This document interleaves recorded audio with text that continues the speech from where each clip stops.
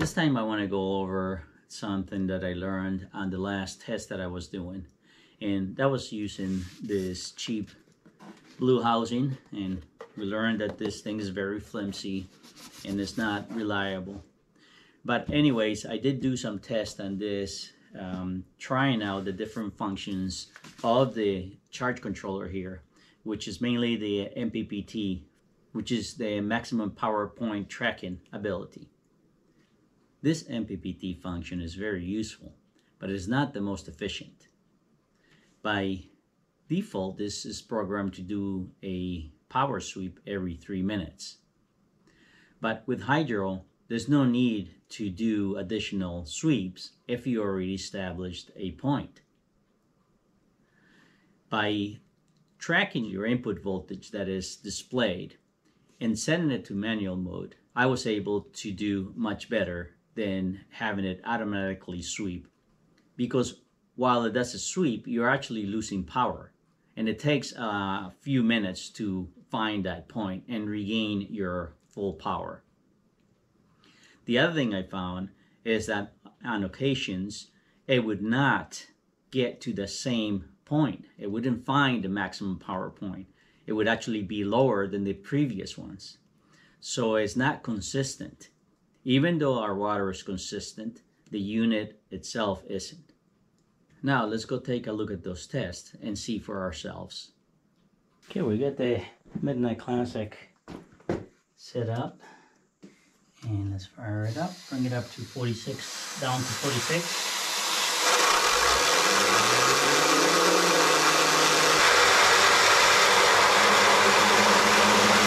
We try to keep it up a bit. Get a little better angle on that, and this other board here, so I'm getting too much water splashing out of there. My input voltage is 110, and the watts is 151 according to this one, and obviously mine shows about 12% less.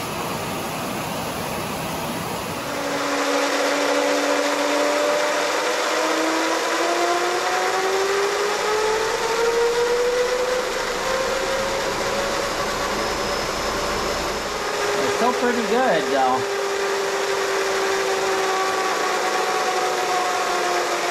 As you see there, it's trying to it got up to about 202. Let's hope it does it again, because it was at 202. Yeah, I don't know. It was better before. See if it next time, I think it's set to do the cycle. Oh, there it goes.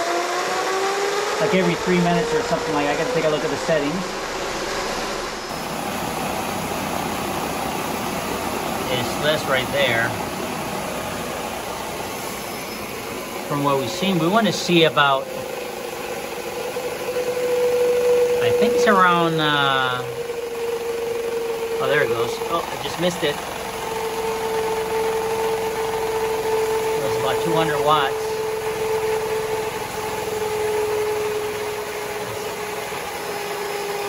There it is, see? You see if it keeps it right there.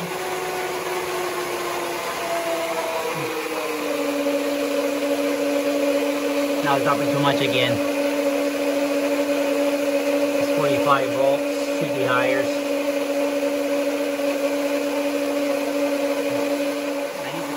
But there is not at its best. It's been better before. Let's see if that's what was going on here. It's 68.5. So if we go to the menu, we go to the mode, and we go to the setup. See, it's set to 62.8, and that's where it's at. So once I change that value, and right there I have it in manual mode, which is exactly where I want it, and my voltage, as we can see here, that voltage is doing a lot better than it was doing on its own. So I think if we lower it some more, I think at 58 is where we did the best last time. Let's try that. See if it holds it right at 58. So we'll hit enter here to confirm. See, it just sent the data. So this should go to 58 now. Let's see if it does listen to me.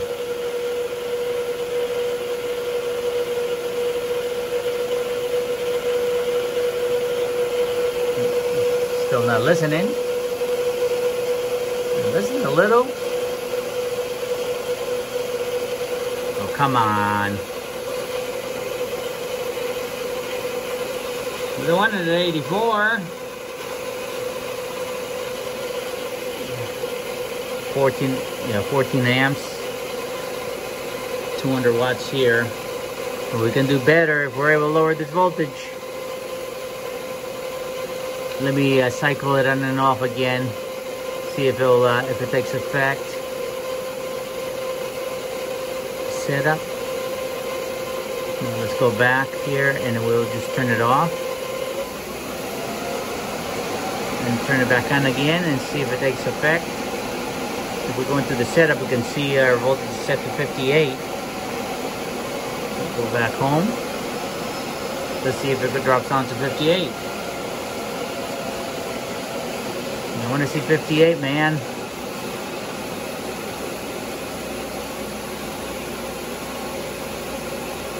Keep dropping. No. Alright. Well, I listened a little bit, but not quite. And if it doesn't lower my voltage, my power's not going to go up to the 200 we had.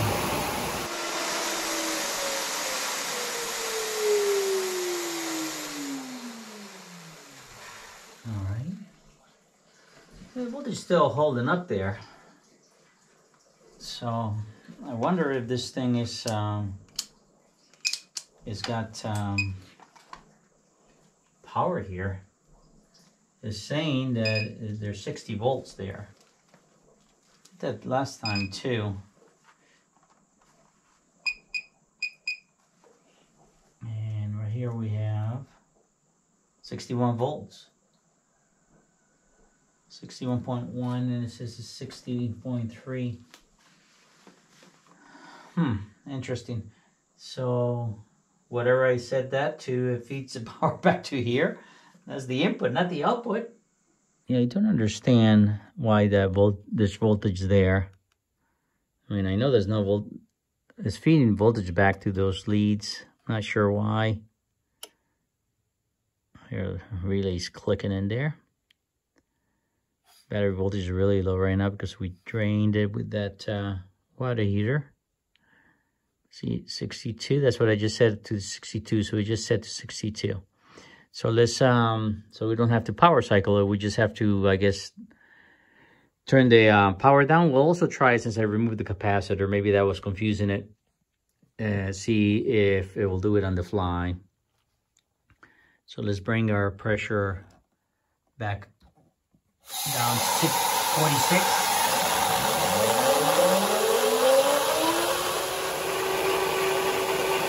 Maybe we can go higher.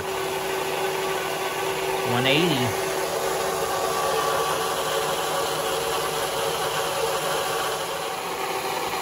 Okay, so now what we're going to do is I'm going to bring it up to see if it'll do it in the fly now that the capacitor's going from there. So we'll go to the hydrant, we'll do the setup, and we'll change that we'll increase that voltage to maybe 65. Well, let's go 66. 66, enter. And let's go back, see if it climbs up to 66. And maybe it takes a little bit to respond, maybe that's what it is. This is 62. I'm going to see it go to 66. Do we have to turn it off? Do we wait? What are we going to do? No, it's not doing it.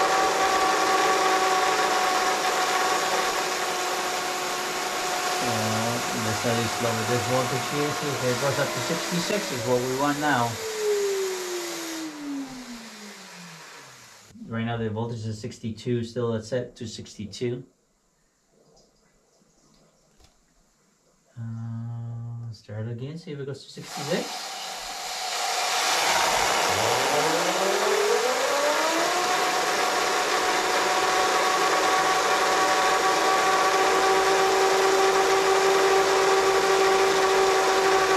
No, still not going to 66. Still at 62.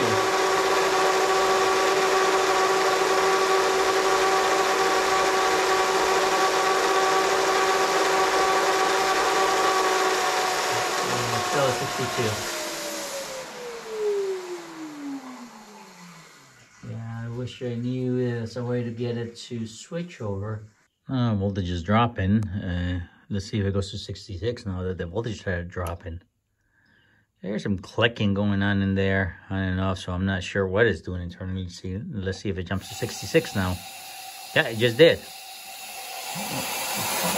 So it takes a little while to take effect.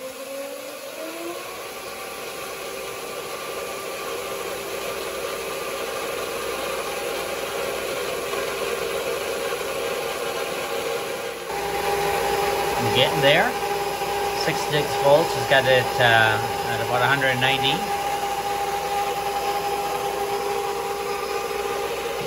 So it should be higher now. I thought it was 58. At least in this one, it looks like it'll be higher voltage. So we can get a little more out of it. We're only at about 190 on my gauge here. And we want to see just over 200 is what we want to see. So let's increase it another 4 volts and see what it does.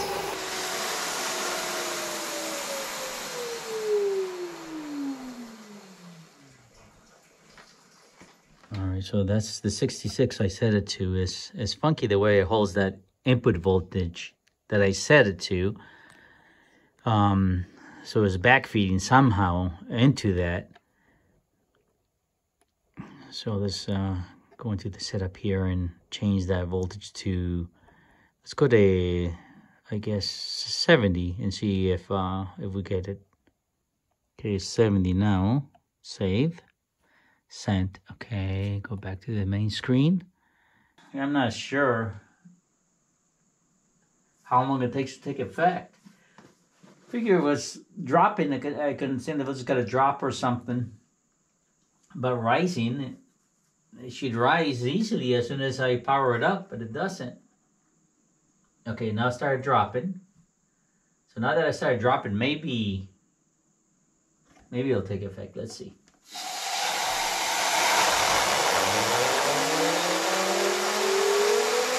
So if it goes up to 70.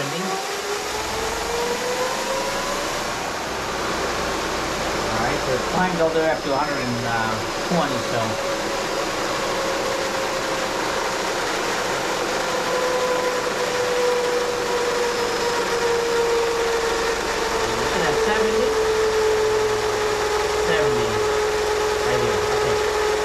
Down to 70. It's giving us over 200 on this one. And we want to see 200 on this one. 195. Okay, about 197. Let's see, we go up another 4 volts.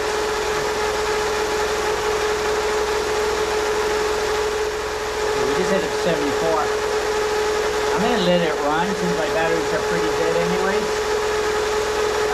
And see if it will switch over without cycling it to 74. Right now it's set to 70, so we'll see. We'll be back in a few minutes. It hasn't changed. It's been about 15 minutes, but it's not changing. 15 minutes later, it's still not changing. Still holding at 70. So we'll have to at least turn the generator off. Our power is pretty good though. We're getting close to the voltage that we want. It's 198 on this one here. And over 200 on here. Alright, so I'm gonna see what happens.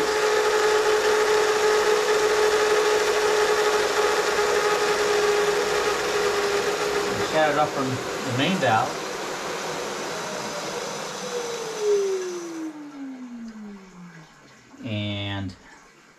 And starting from here, see if it shoots right up to the 198 we had. Actually, it might even shoot up higher if this switches over to 74. Still set at 70. Yeah, it doesn't seem to take effect unless this voltage starts dropping, but it's weird. It's weird that it doesn't. I'm not sure what causes it. So I'm going to start it back up again and see what it does.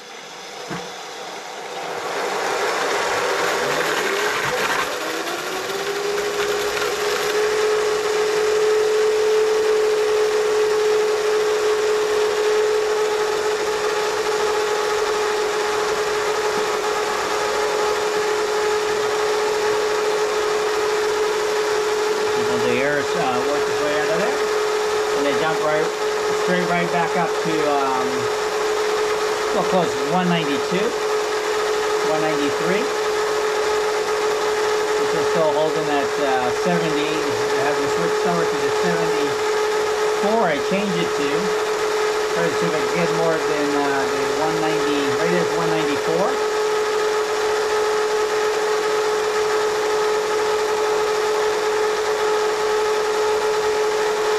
Without moving here, I wanted to see if this jumped right back up without having the MPPT charger dance around for nothing.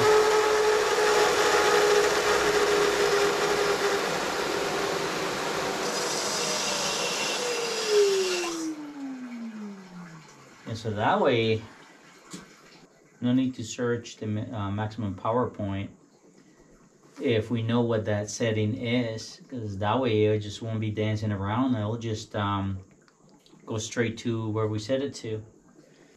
All right, I'm just waiting for this thing to jump up to 74, so we'll give it a little bit without power. It still says 69.6, which is the 70. 70, still at 70. Well, let's do one thing. This is quicker. Turn it off. And back on. Yeah, I want to see it at 74, see if we're able to get that like 202 that we were getting out of it before. And it says 14 volts at the end. So let's open it up and see if it jumps to 74.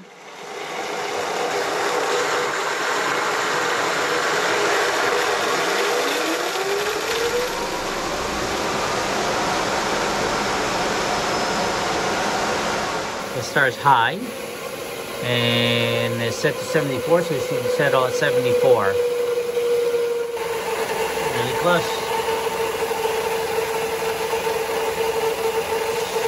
That's pretty good. That's almost 200 right there. 218 on this one. Set to 74.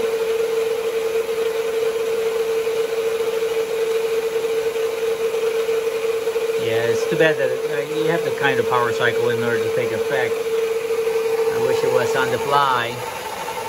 You'll find that point. Yeah, that's my 200 that we were looking for, see? And the MPPT wasn't doing that for me. It was dancing around 178. That's what I wanted to see, my 200.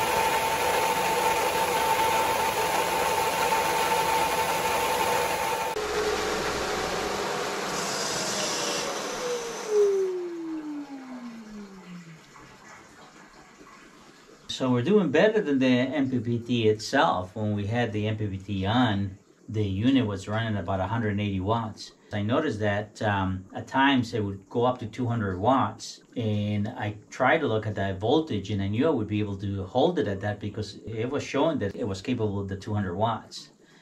By setting the voltage myself, right now it's 74, we're really close to it, and we're getting 200 watts. We don't have to worry about that thing dancing up and down. Fixing it to a set voltage, we're able to get the right power right from the get-go, right from the start, without having to worry about the MPPT trying to find that point.